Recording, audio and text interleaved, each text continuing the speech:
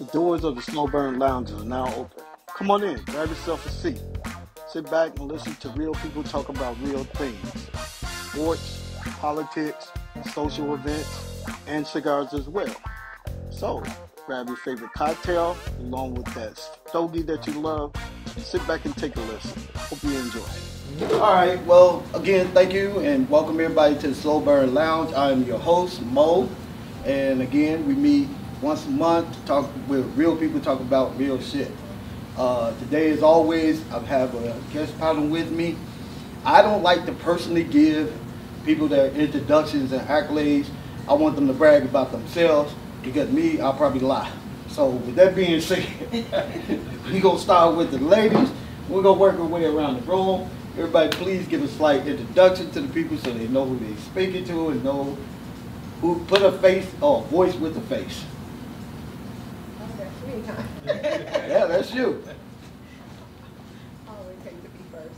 But my name is Felicia. In business, I go by Cherry.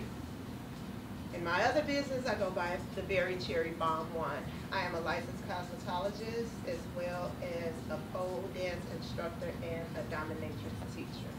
Yeah, y'all get all that later on.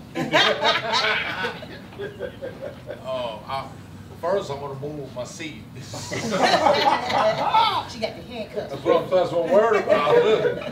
Careful what I say. I'm Demetrius. I'm an educator, college professor, and co-owner of Cigar Boy, Cigar Boy and Cigar Girl accessories. Yeah, we got your cases, your Father's Day gifts. We got our things for the ladies too, because we know our ladies love to smoke cigars, so we want to have things as ladylike for them. So y'all check us out. Y'all see us at shopcigarboy.com. Hello, my name is Gloria Hicks. I am a registered nurse. I've been a registered nurse for over 22 years, and I'm also doing nursing consulting for residential facilities, and I'm also a care coordinator at Loyola University Medical Center, and I'm also a singer. Wow, yeah, impressive. Hats off to you, sister, being a nurse. Appreciate that. Hi, my name is Deanna Hall. I'm in the education field. So Felicia, you got to talk. I like that. All right. That's it? Yes. Oh, okay, cool. I ain't mad at you. My name is Wallace. I'm CEO of Time Key Blessed Realty 7 LLC. I'm a real estate investor. My name is Anthony. I'm in transportation. I've been doing that for over 22 years, and I'm out here to support my buddy with his podcast. All right, that's good. All right, there we go. We got the introductions out there. Now that we got the introductions out the way, let's go on and get into this, okay?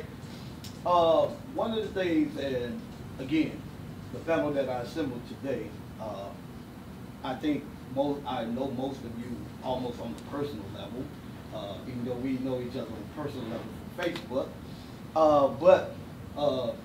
There's been certain topics that I think you all have a vested interest in, and that we want to kind of touch on today. One of the things that has been plaguing me last year, and I don't want to get into a slumber type atmosphere, but last year I had the unfortunate opportunity to lose my mom, my brother. Basically, last year was just the worst year for me ever in my life. I lost 6 important people in my lifetime. And when my mom passed, she passed from cancer. I also had a younger sister that passed away 7 years ago, 10 years ago prior to that, from the same cancer. And I thought that this was something that we don't get to talk about, the after effects, what happens afterwards when people go through these transitions, how that affects the family, how that affects you personally, and things like that. One of the things, and men will touch on this as well, in the black community, especially with black men, we have a tendency to shy away from the doctors and getting the required physicals that we need to have in order to keep ourselves going. I want to touch on that too as we get further in the conversation. But basically, my whole deal is with this. I was angry. I was angry, and I'll say why I was angry. I wasn't angry at God. Wasn't angry at God. Wasn't angry at my mom. I was angry at the way cancer treated her and my sister. I saw two vibrant women in my life, feisty, vibrant. Man, just almost whittled down to nothing. And that was very, very disturbing for me. As much as I carry this persona that I'm very strong and, you know, pretty much macho type, that affected me wholeheartedly. Again, one of the things when I said I was angry at society. And the reason why I was angry at society is because we're able to find cures for everything else in the world. But that's the one forbidden taboo that nobody wants to touch on. During the times that I was taken to appointments, the doctors would always bring up certain medications they would try to implement on her. My mom didn't want any of that. One of the profound statements my mom made before she passed was, she asked God to allow her to be on earth for 76 years. And she lived to be 84. And the first thing she said was, I was living on somebody else's time. So that always going to stick and resonate in my head throughout my life, remaining of my life. But what I want to do is, again, touch on how it affects, or have you all been, if anybody here have been involved in that, you coming from the nurses field, I'm sure you've seen it. How do people respond to that? Or how do you respond? How do you keep your composure? Well, I would say that I myself, I've always found myself pretty unique in that situation because of and I'm not promoting religion on anybody or whatever, but my relationship with God and my personal relationship with God. And meaning that when I went into nursing and seeing death and stuff like that, a lot of people can't handle that. True. Because but for me, it was like this peace that I had, because it was knowing that surely death is a part of life. So I know that I'm not God. I know I'm not the higher being. I know that I can't control anybody's life. It was always easier for me to kind of put it in a place of that I can only do so much. And in the medical field, you find a lot of people, doctors, nurses, anybody who feel like they can do something, they can just make it happen. But I had to learn how to contain that and say, you know, I can only do so much. Because you'll go crazy and hold that guilt on your head like, I could have saved him, I could have saved him. I can't save anybody. I can barely save myself. You understand what I'm saying? Yeah. Oh, yeah. I can't maintain myself. To me, it's only by grace that keeps me. But a lot of people, I've seen it in there where people, doctors are literally going to pieces because they couldn't save a patient. So that was my way of, you know, just realizing that I can, if I know what I know, I can do the best that I can. But then I also found talking to my patients, and people think that's weird. I talk to my patients and I ask them, well, how you feeling? What is it that you want? Are you tired? Are you want to fight? Tell me, because a lot of times people hold on for us. Yeah. They don't, we are so selfish. Come on, you can do this. I had a 96-year-old lady who was like, I just wish they would just leave me alone. I can't say it, and something just in me made me be bold enough to tell the doctor and her family walking in the hallway, she just wants y'all to leave her alone. She's 96. What are you gonna do? She's 96. So you have to make a peace with yourself that you can only maintain this. I can't, if she don't have to fight, I can't make her fight. I can give her all the medicine in the world. If she don't have no more fight, or if I have to make it comfortable for her to say, I'm gonna agree to whatever you want to do. If you want me to move the world, I'll try to. But if you just want me to if you just want peace, that's what it is. So a lot of times it just comes down to our own inner peace, how we feel, how we deal with stuff. And that's a whole deeper thing. Even with just things that we deal with on a daily basis, is how we feel on the inside. How do you feel? How do you feel if you were in that situation? Are you scared to die? Would you be ready to die? Would you want to suffer? Would you? Well, how? And I mean, I think it takes a level of just, like I said, your inner peace and just a love. I generally just love people, and I just wouldn't want nobody to go through that suffering for me, or to, you know, I just want them to be comfortable with what they want. So that was the whole thing, and a lot of times I'm there for my friends, I'm there for patients, because I just have this peace that death doesn't bother me. I lost my father, I lost sisters. Out of 12 brothers and sisters, I only got 3 brothers and 1 sister left. And through it all, I've always been the one, like, okay, you know, this is that. This is what we have to deal with. But it's, you know, it's just that thing. You just have to have that piece. And so that's what has helped me.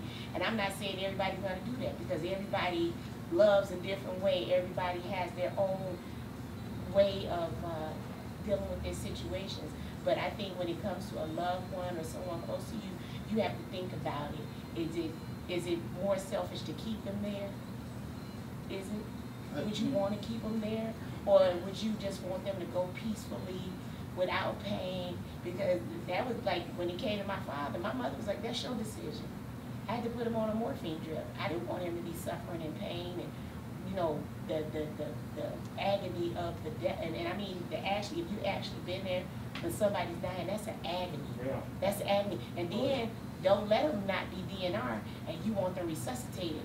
You do not know how much pain that is when they're already sick, and you got a 200-pound man pounding in your chest, Right. and somebody trying to shove a tube down your throat, and people sticking you in your arm. That is so brutal, brutal, brutal. I tell anybody that. And so, like I said, you have to think of, I've had them for so long, I've loved them, and that death day is just one day.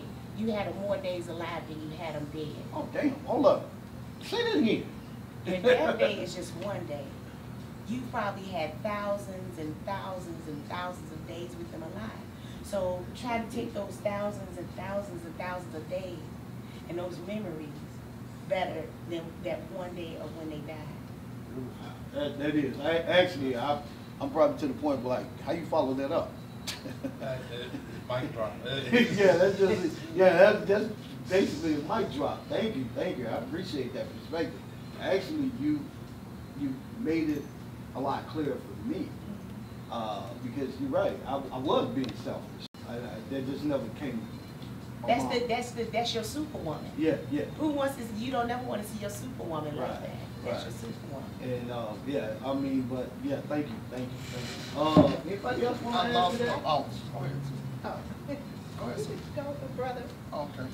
I lost, in my adult life, you know, when you growing up, I lost my grandparents when I was a child, and it was painful, but I lost my brother, and my only brother, and I think life is beautiful, and life has a gift, and that gift is time and memories. Mm-hmm. We, in the spiritual world, we talk about heaven, we talk about eternity, but we talk about in the sense that a person's gonna live eternity in heaven. No, my brother's still living eternity because I'm keeping his memories alive. Right. You people deal with grievance in different ways, and I suggest you keep that. You got that person forever because you're still alive. Yeah. So that person, you seeing some portions of my brother in me. Anybody that you lost, I might be looking at your grandfather's eyes. I might be looking at your grandmother's nose. It lives on, and we have to deal with that. Some people deal with grievance by having foundations, by doing things like for me with my brother. His birthday is February 12th.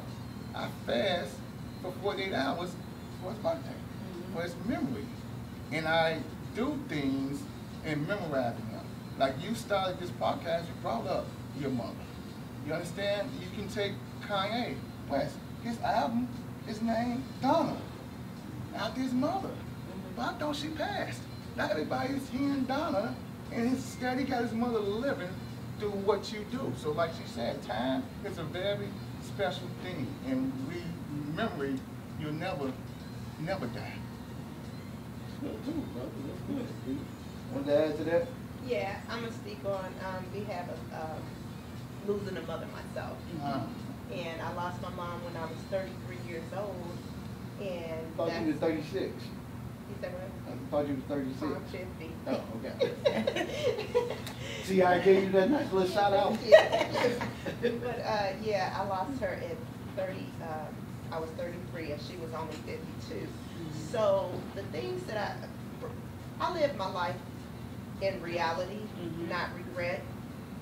So I learned first that my mother was one of the strongest women in the world when I used to think she was weak.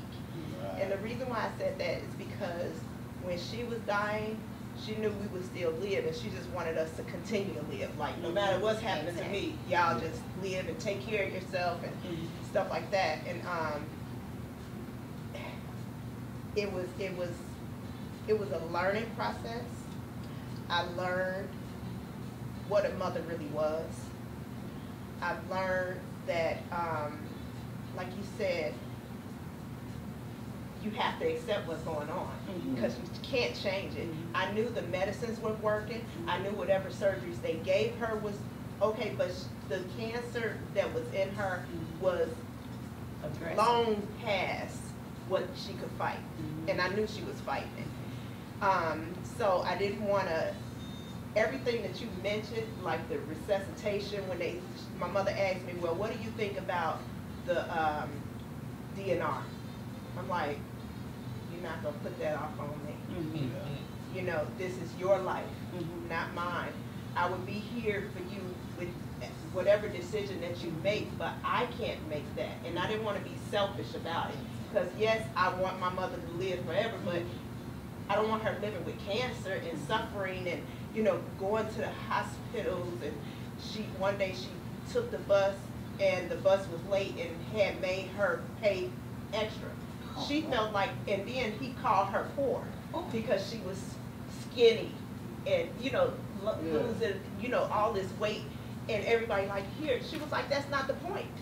The point is he was late and I shouldn't have to pay. And then now you're trying to embarrass me. And she felt so bad that day. And even somebody else said, oh, what diet you're on? You're losing so much weight. My mother died probably like a month later. Wow. You know what I'm saying? So, you know, it's like you can't judge a book by its cover. We went through a lot. And then my sister always was the strong one, you know, the smart one and all this stuff. And I'm like, and she was just a wreck. And I had to tell her, there's nothing that you can do. Finally, I had to be the strong one. There's nothing, you cannot fight it for her. She's done the best that she could to fight it. And she wanted to feed my mother. This was the worst day. She wanted my mother to eat all this healthy food. And my mother was tired. She wanted to be happy. Like, she wanted to be happy, and my sister's like, no, she needs eggs and she needs this. And my mother, she cried one day. I fixed the eggs because my sister. And she said, you said you wasn't going to give me no more eggs, and started crying like a baby. And I'm like, oh. Wow. I had called my sister. I said, Mama wants sugar on a spoon. That's what she Exactly. She gets sugar on a spoon. I don't care if I got a freezer in the freezer, if it's good, you know, watered down, whatever. Yeah. So I gave her some ice cream and some Frosted Flakes. Those are her two favorite And things. she was and happy. she ended up dying 3 days after that. Wow. You know, she stopped eating after that. So I was happy that she had at least had something that she enjoyed, because I couldn't imagine life without her not even having anything that she enjoyed in her last days. And so then another good thing is she waited. My sister bought a car. Everybody was mad because how she gonna buy a car when your mama died? I'm like, because she got to get here. She needed a car anyway because her car messed up. So why spend the money on a rental car? Right. She bought the car, came to Chicago from Atlanta, and my mother took her last heartbeat stopped like 45 minutes after my sister came. So, you know what I'm saying? So you have to just, like I said, live in reality, not in regret or what you cannot fix. You know, you just gotta, and like seeing my mother go through that and not worry about herself and only worry about her children, that's why I learned to eat better. I do everything in moderation. I like cigars, but I don't smoke anything often. You know, I don't drink often. but I like my liquor. Yeah, You know, that's right. I love food. Here, here. That's right. But you know, there's sometimes I did a 21-day fast, no food, only water and cold pressed juices. Didn't chew anything for 1 days. So I do these things so that I can live, and like you said, their memory lives as long as you live. Amen. You know, so that's all I want. That was enough, sister. Appreciate you saying that. I mean, that's the thing I look at too. You know, everybody has a story. You know, and it transitions from, or it takes us and makes us who we are. You know, one of the fond memories, and of course I'll let you other guys jump in too. One of the fondest memories I'll never forget, besides that statement my mom made, is, and I was talking to you on the phone that day, and she was pissed off about me chopping the nails off. And she said, either you go put the damn phone down, or you go do my nails. And I told him I'd call her back. So, but as soon as I finished that, I thought she had dozed off. And I'm sitting there watching the UFC fights and on TV, and I'm, like I said, I'm kind of like in my zone watching this. And the next thing I hear her in the background saying, "Get his ass, get him, get him." And I'm like, I look over there, I'm like, I thought you was asleep. She's like, no, I want him to kick his ass. He shouldn't be beating on that man like that. And I'm like, okay, Mama. But that again, those are the memories that I take anytime that I felt myself going into this slight depression. And I will say this, as strong as I carry myself, there are times that I do find myself. At one point, like I said, I found it hard for me it was a fight for me to get out of bed every day. It really was. It was a fight. And I think a lot of people that's close to me didn't know this, because of the persona that I put out there. But it was a hard fight for me to get out of bed every day. Because like I said, it was definitely a trying year for me last year. But I think it was to test me, to bring me to where I am today. And I think it's going to carry me to where I'm going to be in the future. So that's one of the things that I try to take and run with it as well. But I ain't going to monopolize. Didn't you guys want to jump in and say something on this? What's been said, been said. Yeah. But one of the things, and I want Gloria to touch in on this, but anybody else, I got some experience on this as well. Okay, so 2 years ago, we had this COVID thing going.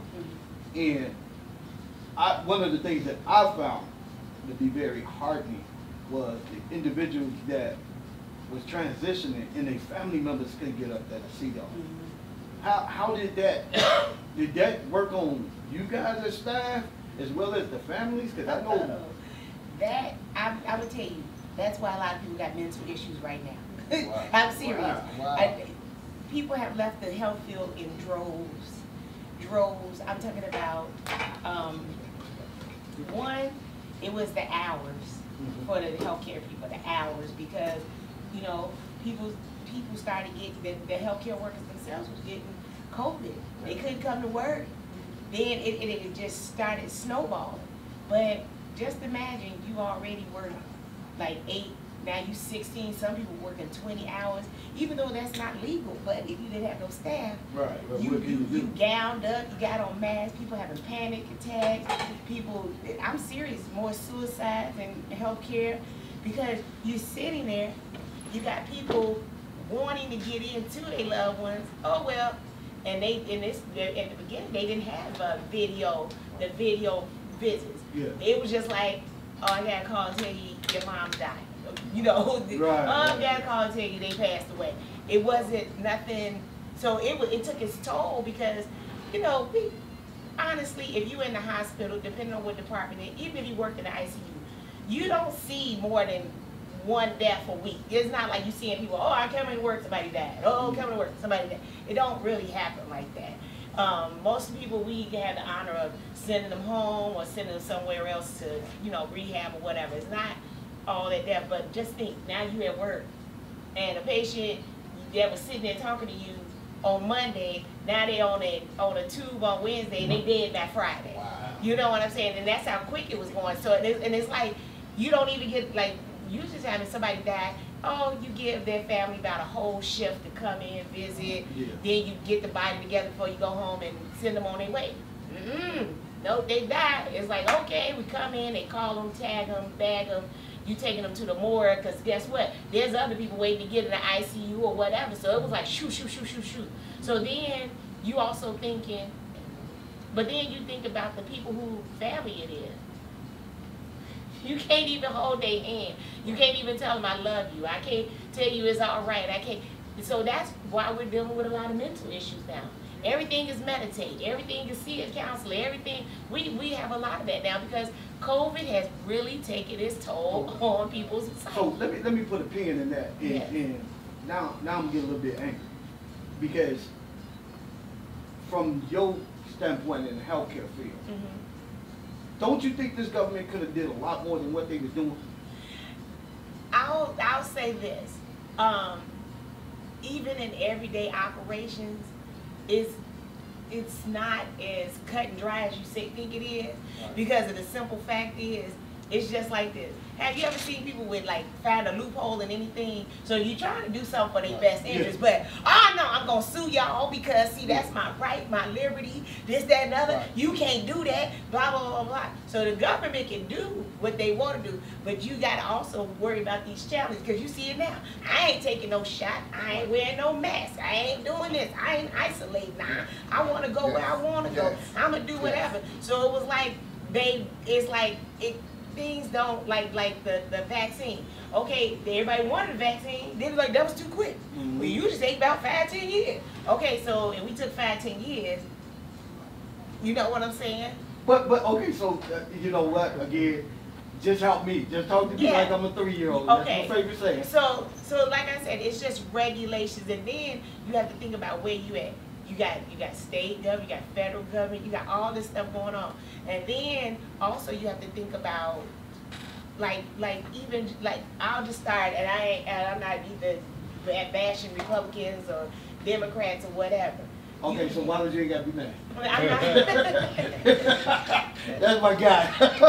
That's my guy. Yeah, well, go ahead. And the thing is that, you know, we had this whole, I will say government did play some part because it was a pissing contest. Yeah. It was a pissing contest. Yeah. I wanted to see if I'm doing the best so I can keep my constituents happy and, you know, gain some more, because it's all about control. So yeah, we did, I think some of it we did get mixed up in the pissing contest. Right. But also it was a matter of, even like I say, from day-to-day basis, that our hospital could say they want this right here, but after they have to make sure that they're not making any infringements, because people are so quick to sue. Wow. And it's so much you cannot, you just can't do it.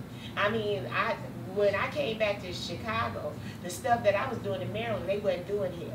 And I'm like, well, why are we so behind time? But I had to remember where I was at versus being in Illinois. So just like what they do in Maryland, they don't do it in Illinois. It has to take a slow pace to get there. So what they do in Illinois, they might not be doing it in Indiana. It takes a slow pace to get around there. So it was a combination of things. It was a combination. It was a event that we've never had before. They haven't had an event like that since the Spanish flu. Haven't had nothing like that. And even in Spanish flu, look at all the people that died. And then, like I said, now we're more liberated. We got so many things that played in this: social media, politics, this, that, blah, blah, blah. I'm not taking this. This is conspiracy, blah. So, you know, it was a combination of things. I won't blame it on one factor, but I will say the government, transitioning from the Republican to the Democrat, it was all a pissing contest, which has been going to hell. That's a whole nother story. So yeah, we did all get mixed up. I can't. Go ahead. No, go, bro. I was gonna jump in. I'm gonna agree with you, and slightly disagree with you, because we have seen this before. Ebola happened. Yeah. Right. Ebola ran through the world. It did not hit the United States because we had a commission set up to deal with it. You had 12 medical professionals on staff working 24/7 to prevent a pandemic from happening. On the last president's second day in office, he fired those 12 people and said if we need them, we can hire them back. Well, guess what? We needed them. They need to be there. Ebola hit. Somebody came to the U.S. with Ebola. It was, oh my God, we have an Ebola case. Oh my God. And it was like 3 cases. That was it. It got shut down. COVID hit, and it was like, well, we had to see, and we'll work around it, and we'll do that. So I fully understand the regulatory issues that happen when you're dealing with, you know, state and federal governments and all those things. But I know when there was a plan in place before something happened. See, True. before a pandemic occurred, Mhm. there was a commission, there was a working party to prevent it from happening. That's true. Yeah. Then that was gone, based on whatever the reason. Again, we can talk later. I'm loath to use political parties to separate people because it's really more about thought, and that's different. But we had a situation in place that was gone, and then because this isn't new. For the last 15 years, people have been talking about a possible pandemic, a possible airborne virus. That this is not new. We've known the people who think about these things have known about that. Right. We didn't create the vaccine in 2 years or in a year. The vaccine against the coronavirus has been in place. Yeah. They've been working on it for the last 25 years. They just ramped it up because we needed it. So all of that, and then the government's job, nothing else was to come out and message what's what it is. And to clear, because people don't know. And people still look toward their leaders to give them, to lead. Yeah. So whether they were right or wrong, whatever, just coming out and saying, hey everybody, let's do this. Let's all agree that we're gonna have people do this.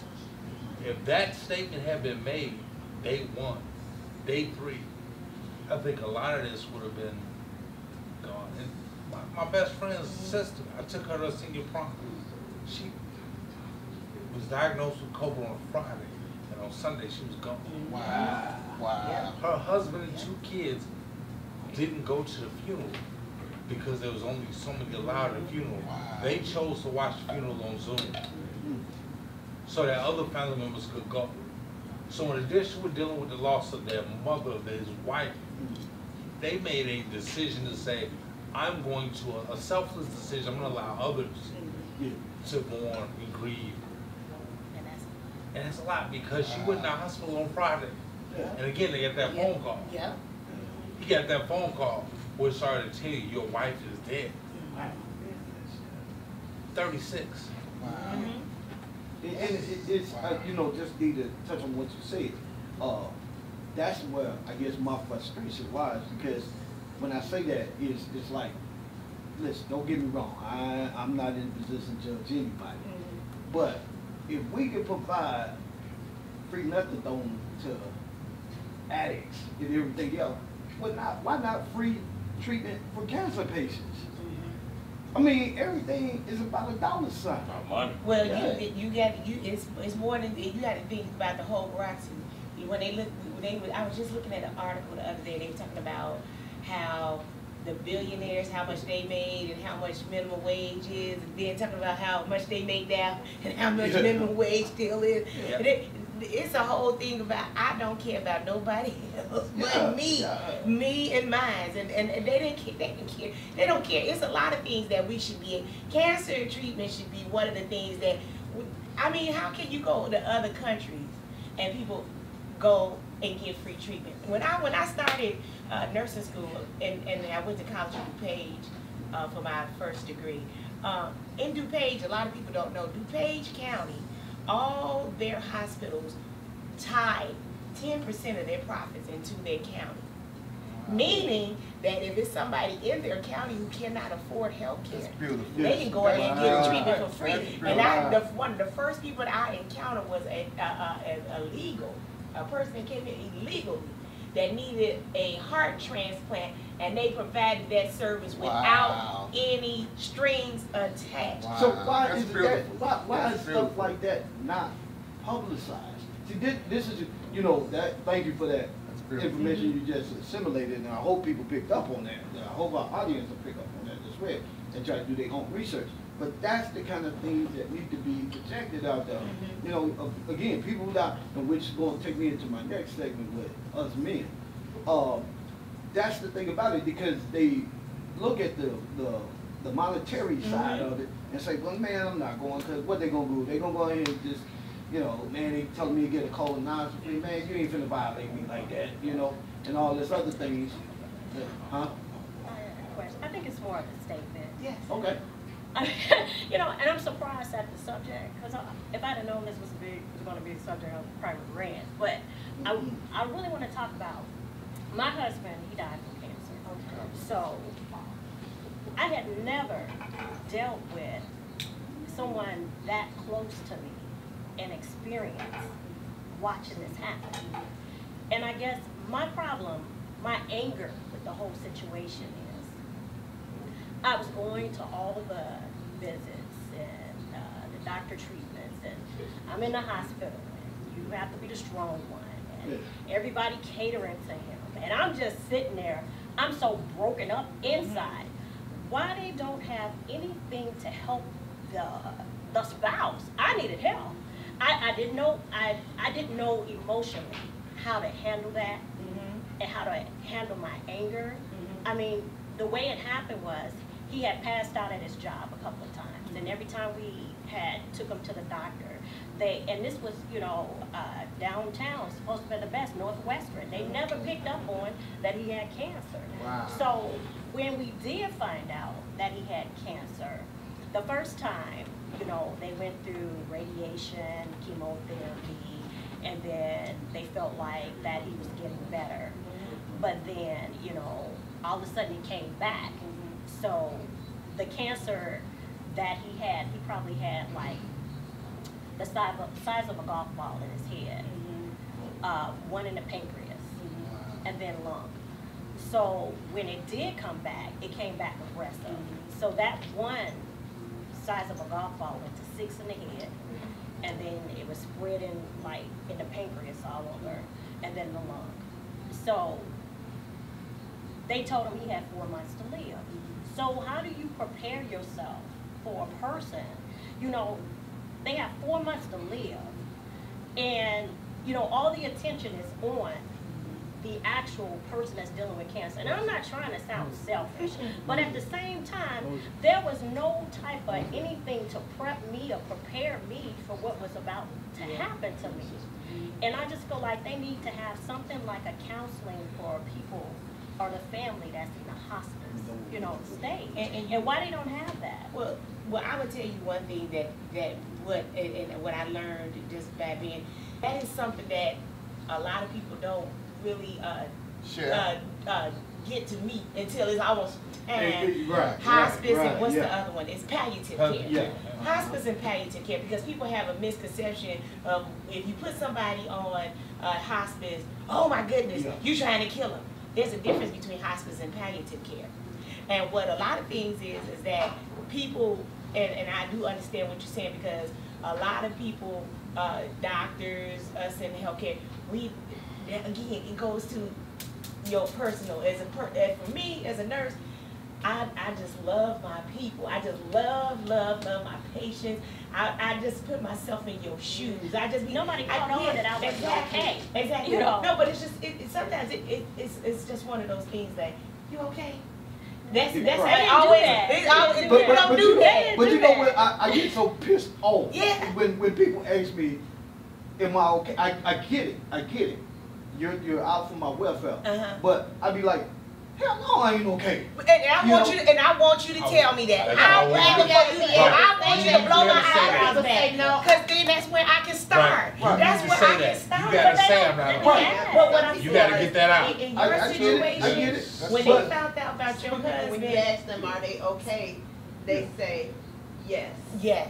But when I see, but you know what? It trips me out that you said that, because my experience was at Northwestern too, and they gave me all the help that we needed. For I mean, they have myself. If you have good insurance, you get the best of the best.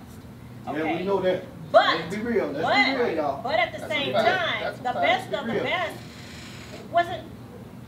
I didn't know how to handle that. Yeah, and that's why I'm saying what I've known, because I started off in oncology, and then I went to emergency surgery and shock trauma. So that means any crash test dummy or anything tragic that happened in the crying. I'm serious. I'm serious. Shock trauma. I'm talking about people. I'm talking about people coming in and their skull is in a bag and they coming in a helicopter. That's what I'm talking about. I'm talking about people with guts bubbling like mud.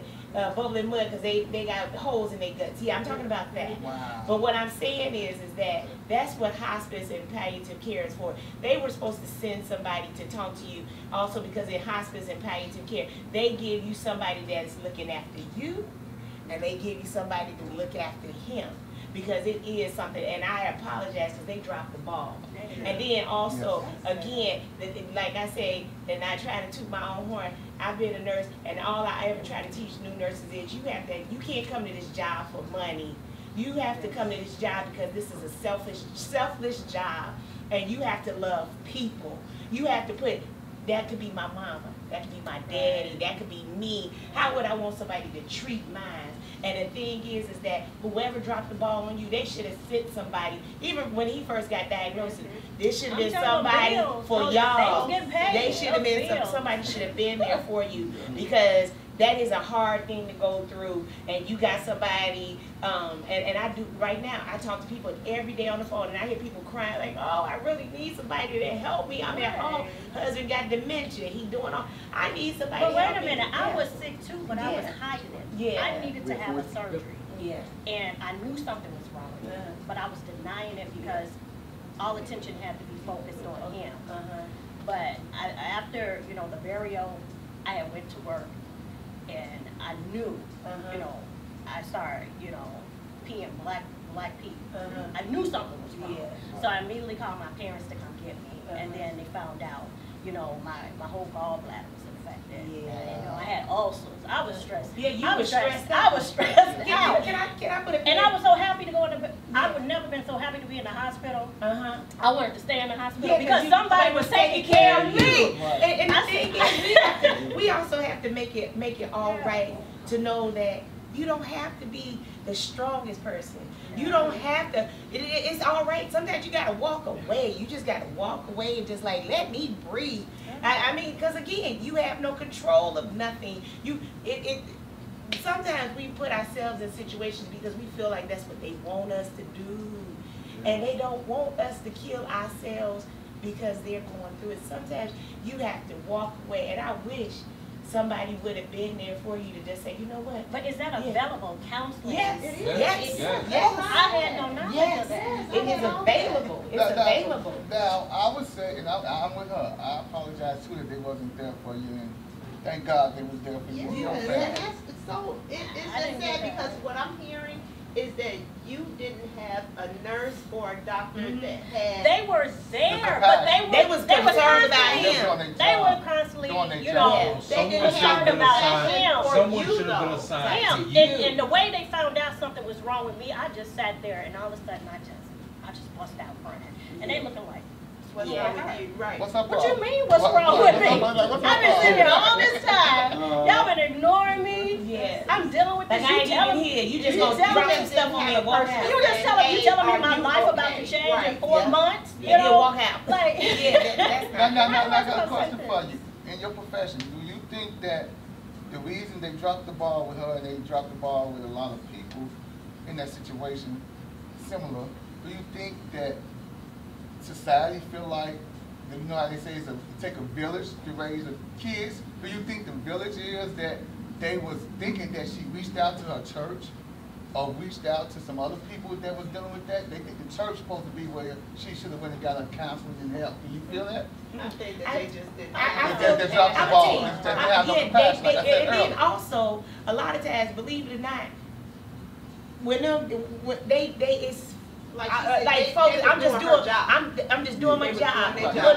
I'm just going. It's a rare thing to find somebody, a doctor, nurse, anybody that just actually sit there and like, there's a person with feelings, people with feelings that is connected with this. The doctor, she was like, you've been at the hospital too much, too long. You need to take some time out and go home. But no, it wasn't good because he didn't want me to go home. Wow. So, wow. so I had to sit right there. So I had to trick him. So my husband loved beautiful women. women. So I asked the doctor, I said, if I can go home, I said, give me the best looking nurses. I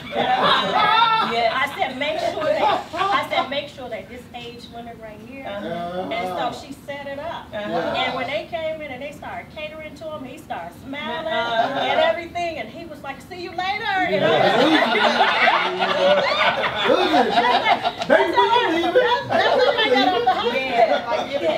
was he was cheesing and they was just. And the funny thing is, I ain't trying to bash you, men. I'm not. Go ahead. But men are some of the worst patients in the world. They are. They are some of the worst patients in the world. And I mean, they get like, and it's like they die. It's just like, oh my God, I can't make it.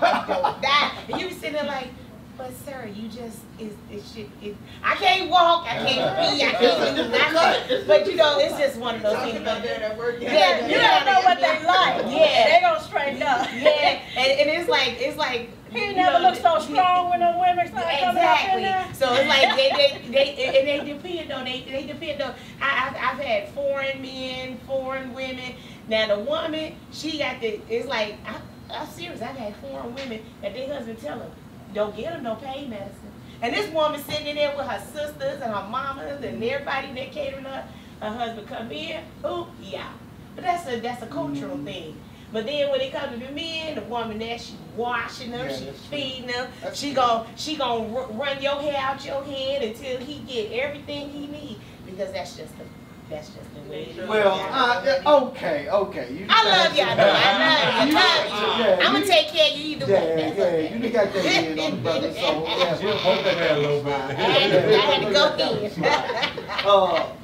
My producer told me we had our 40-minute mark. Okay. But however, because of the way this is going, I'm not gonna cut it off right now. So I'm gonna ask my producer and director if we could go over maybe another 10. And then I can wrap this up. My director just said, yeah, we can go over another 10. So we go, but the other part I want to touch on is, since we was talking about health and everything else, you know, and let me put this disclaimer down. I know we was talking about counseling, and y'all probably saying, well, why the hell y'all let a cigar shop? I like cigars, I'm sorry. You know, I know people gonna be like, that's kind of oxymoron. You sitting in there, yeah, but I'm just sorry, I like cigars. If I'm gonna go, that's why I'm gonna go with them cigars. So anyway, now I'm gonna reflect on my brothers here. One of the things I started learning when I started hitting that 50 over mark, I just turned 59, early part last month. You lying. I know. I know. But anyway, just going, you know, I find myself now being more health conscious than I've ever been when I started hitting that like 55 mark. One of the things I always tell the brothers when we get together, even though we smoke cigars, I tell them, listen, hey man, dude, y'all go get these colonoscopies. Go get this stuff, man. Go get your prostate checked out, you know. These are things, but again, we don't. Two things I want to talk about on this. One, why is this so forbidden? Why is there such a taboo in the black community? Black men going to doctors, hold on. Why is there such a taboo, and why do we stray away from it? Family tradition. The same way that we didn't go to banks, because we saw our family put the money under the mattress. They didn't trust a banker. As you growing up, and you saying men, now when you speak of men, I can't speak in general. I'm going to speak as a black man.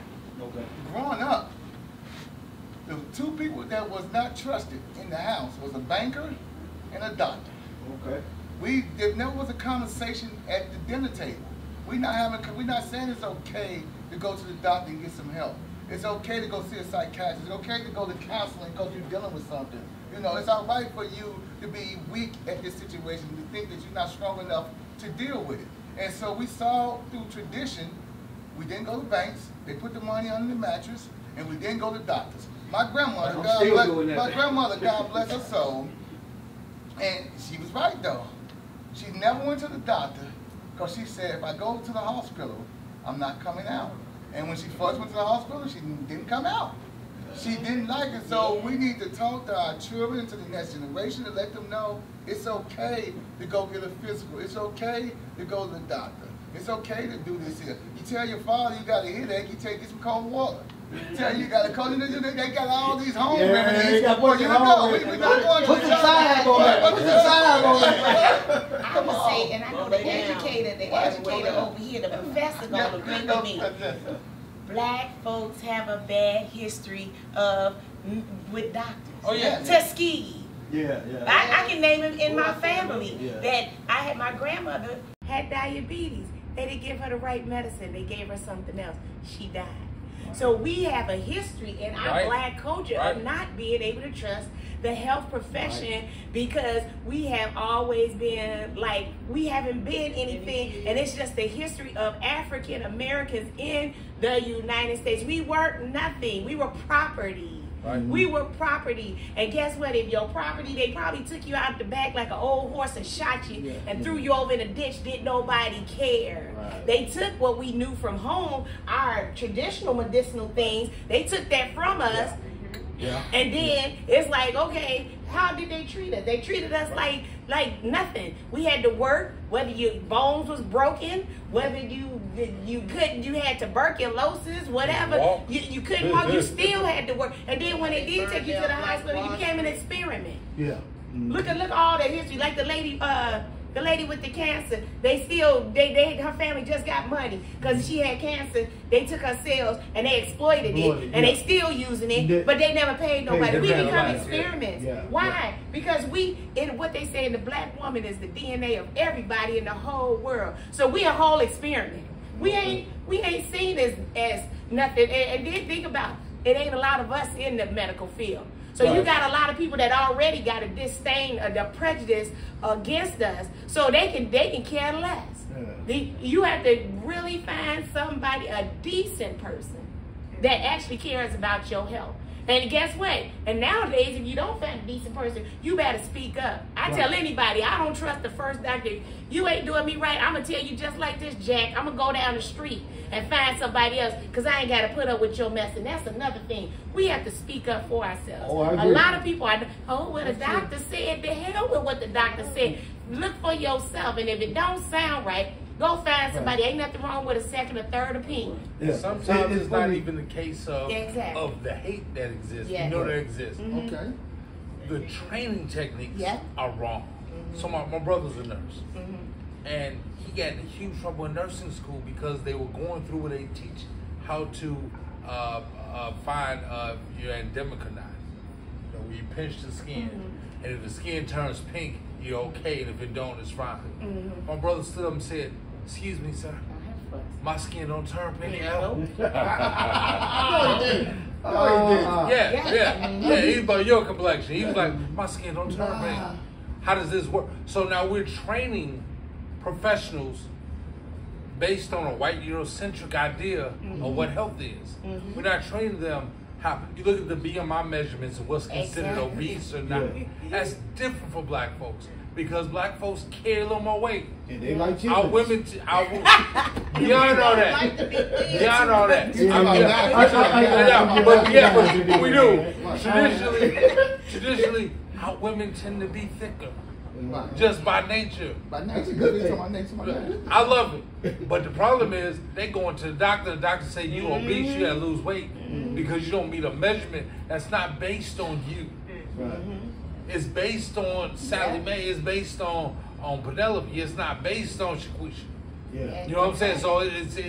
So it's not just the inherent hate that sometimes exists between these people, it's that they're being trained wrong. Lack of knowledge. Like they're being taught right. They're ignorant. So they get into that and it takes that whole thing. So we don't trust doctors. Well, we don't trust bankers because bankers took our money. Doctors took our money. We got to the point now we don't trust police anymore. But by that same we'll leave that story. No, wait, and that's from the son of a police officer. Yeah. Now, my father's a retired police officer. But I'm saying, that's a disclaimer, folks, on my part. I'm not saying we should or shouldn't. No. I'm saying this is what's happened, and so we don't get checked. We don't go to the hospital. We don't. We have these pseudo sexual hang-ups. Let's go there because we sat there. We watched Chadwick Boseman die. We watched him die. Oh man, and I was like, hey. We watched him. And it's still men who's talking about they ain't going to the doctor. Ain't nobody gonna stick their finger up my butt. Hey, look, put a glove on. Talk sweet to me, pat me on the head, and they jump my I told my doctor straight out. I said, when he done, I said, we're going to real life family. Hey, Demetrius. We close now.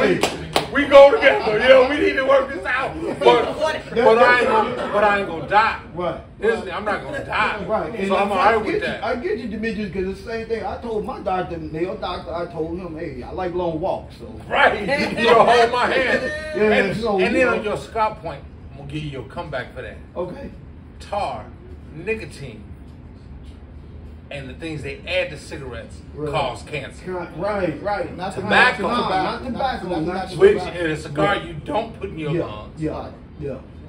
And that's the thing about it, because again, a lot of people don't come off educated at that point. Exactly. One of the things that I specifically say to my doctor, if my doctor office, everybody knows me, because you know sometimes people think I'm a little aggressive.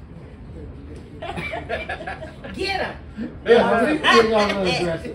But and I say that because when I tell him, he tell me, I said, what time my appointment? 1:30? 1:30, I'm in there. I'm in there before 1:30. I ain't waiting more than 20 minutes. What time y'all tell me my appointment was? 1:30. You get paid for this, right? All right, then fit me in. I don't care who else was late. Get me in. I got something to do. And they go, and I promise you, when I walk my doctor's office and they know they behind, the first thing I would do, Miss Haynes, we got you. Or can we give you another date and you come back and we make sure we get you? Okay. So again, I kind of demand that because like you stated before, we don't just put that pressure on people. You know, my thing is I'm paying for your service, bro. You know, same thing with my barber. Like I tell my barber, dude, I'm paying for your service. Now you late. You know, how we gonna work this out? Yeah, how we gonna work this out? You know. So I get that. Yeah, and you really hate the. And you've been kind of quiet over here, brother. I want you to jump in. They've been covering everything. You know, I'm good. Well, you drink it, so you probably been. You probably been out of the conversation 20 minutes ago. But no, I'm just because again, I just think that's something that we, like I said, I do it all the time when I tell you guys, man, listen, man, go to the doctor. And hypermasculinity too, you know, because a lot of people, I ain't no punk. Yeah. Like, what the punk got to do with you? Like I tell you, I have a lot of young black men that come to the hospital. That's when they get to the hospital because they never went to the doctor. And I tell all of them, this is the funniest thing. And they like, Miss Blow. I'm like, you want that soldier to continue to fight in the war, right? You better get that blood pressure under control, because other than that, you're going to be calling Viagra, Cialis, or nobody at all. No, Miss Blow. Yes, I'm seriously telling you. You walk around here, your blood pressure high, you're eating every processed food, Popeyes, McDonald's. You don't eat no vegetables. You don't drink no water. You don't do no exercise. All y'all do is watch video games and stuff like that. What do you think you're going to get? And so as soon as I tell them, your name is Lippy, they be like, Miss Glow, get your act together. Go let somebody tell you that your blood pressure high. You got diabetes, and when all of that get together, that blood pressure, that diabetes, baby, go ahead. Just go ahead and count yourself out. You just go ahead and they ain't gonna even put you on no Cialis because your blood pressure too high. They not gonna do that. You can't do nothing, so I don't know what you gonna do. You gonna be a Cadillac washer. That's all you're gonna be doing. Yeah, that's all you're gonna be doing because ain't nothing else. So when you tell them, you have to really have to be very graphic. But it's that whole deal. They ain't doing that. I ain't doing it. Why? I would rather deal with it now than deal with it later. Because if you deal with it now, you might got a fighting chance to keep on fighting. You deal with it later, but you got a lot of men. They not doing that. They ain't feeling on my prostate. They ain't doing this. Baby, come on, it ain't that. It's not like his hand gonna be in there 20 minutes. You got a few seconds. Because if it is, me and you got a problem. Me and dude got a problem. Yeah, you gotta fight it out if it's gonna be like that. Hold on, Father. No. You can never. In a few minutes versus your rest of your life. There you go. Yeah. That's it. This was a great topic, and again, it's just always not enough time. So, but I always try to end every segment with either solutions or profound statement from my panel guests. So, with that being said, I ain't gonna put you on the spot and make you first, because dude ain't saying nothing. You good? So, I'm gonna let you start off with. I mean, really just lack of knowledge and just, as you was talking about, the black man not going to the doctor and just being educated on everything that's happening today. And that starts from home. That starts from home. Wallace, you want to pick up on that? I agree. I think communication among families and among friends and among circles will change a lot of things. You have to communicate with one another, and when you see something is missing, add it. I'm sure she would be more compassionate if she knew a friend was dealing with somebody with cancer. If she knew someone and a co-worker, she would say, hey, here's my number. Call me. I would like to talk to you, because I didn't have this. You move forward. That's how we deal with memories and things. If it's missing, create it. The Army guy, I love the commercial from the Army. I think it was just not the Army, not the Navy. They said, if we don't have a bridge, we build it. Yeah. Definitely nice. I want to say I'm so thankful for this topic because I really, a lot of things I smother. I don't talk about it. Don't want to talk about it. I'm glad we talked about it because I really wanted to know what type of available help is out there. I hope that somebody that's going through it, maybe they didn't know what I didn't know and they know now. Just because we had this topic, I think it's very informative. I appreciate it. You need me. You get my number. I just want to say that, we have to personally take responsibility for stuff, and we have to know ourselves, really know ourselves in all things. I mean, if you know yourself, what your strengths and what your weaknesses are, and instead of walking away from it or never dealing with it, deal with it. You have to. It's always better to deal with things, because then deal with what your issues. Because if you don't, it manifests itself in other ways. Whether it's selfishness, whether it's neglect or whatever. So it's best to just know yourself, and then once you know yourself, you can help somebody. You can help somebody. And in our community, a lot of times, also, we're very divided. Very divided in our community as a culture and a race. We're very divided. But that's a whole nother topic. But the thing is that I am my sister and my brother's keeper. So therefore, I, like he said, if you know it, tell somebody. Help somebody. If we came together and helped each other and relate, and like this podcast, hopefully it can help somebody. Yeah. And again, like I said, I don't know her from just today, but if you need me, call me, because it don't take much. It don't take much, because it might be something she know that I don't know. So we have to be helpers to one another, and just realize that I ain't got to be the smartest person in the world. I just got to be available and willing to help. That's it. I'm still at it. But go ahead. Somebody gave me something yesterday. It's still working on me real well. Grasshopper. We see grasshoppers out here that think they can fly. They don't fly, they jump. Okay. But a grasshopper can't jump backwards. Grasshopper can't jump laterally. Grasshopper always got to jump forward. So everything we do, anything, we got to be thinking, because nature's set up like that we move forward. Okay, I like that. I say somebody hit me with it yesterday, Damn, and it's heavy over here. I said I was stealing it from him. Hold on. Okay, so for my listening audience, he stole it. I'm stealing it from him. All day. That's my thing now. I want to first say thank you. I appreciate you for inviting me. I thought that this was going to be all about me. That's coming. But I see it's about me and my new friends. I like that. And I want to say, I really thank you for saying earlier that you talk to your guys. Yeah. And I think more guys need to come together, because girls, we always get together. We have these girls' nights. We talk about some of everything. We talk about health. We talk about our kids. We talk about our men. But I used to work at barbershops. They only talk about from sports, drinking, Yeah. women, blah, blah, blah. But I never heard them talk about health. And me and my friends, we talk about all, you know. And I just think more guys need to get together and maybe do some things to talk about health, you know, and money. And it just, you know, it does start at home, but sometimes even home is ignorant. So that's why we do need our friends and, you know, people that we know and need to do stuff like this, because I'm sure we all learned something from each other today. So it don't just, not that it shouldn't start at home, but sometimes we know with the homes out here, it is very ignorant and lacking of knowledge.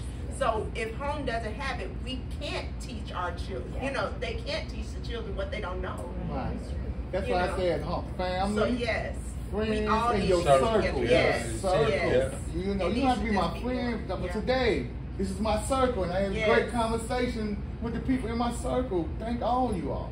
And thank you. Well, that's what I was going to end on. Thank you all for taking the time out to come in and have this conversation. It was actually healing. Y'all just really don't know. Oh, Y'all was yeah. actually giving me a healing experience. I just told y'all, these guys know me.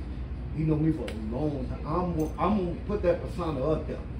But thank you for allowing me to break down and share this with you guys, my personal experience and my journey. Because I don't get to talk about that often. And it's funny too. And I'm gonna end on this note. It's funny what you just say to strangers that you can't say to family. That's true. It's funny. Yeah, because a lot of times you don't get a lot of judgment. So I want to thank you guys for that. With that being said, we're going to take our break. We're coming back again for the second half. So everybody go ahead and get them, you know, situated for the next half. And we'll be back on the next half. We're going to break at this moment.